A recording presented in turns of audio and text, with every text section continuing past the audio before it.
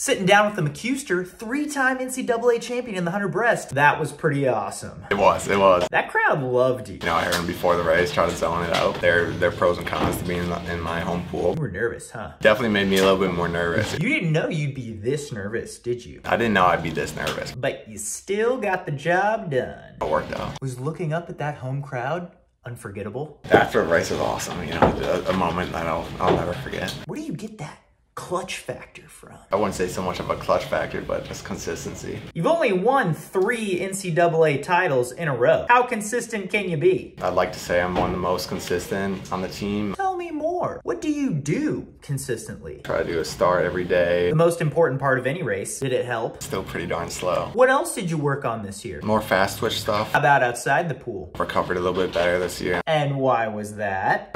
pretty old man, so. Pshaw, you don't look a day over 45. So what's next for you, Max? It's a good question. Thanks. I thought of it myself. I'll reflect, you know, next couple of weeks. I too reflect for weeks at a time after winning an NCAA title.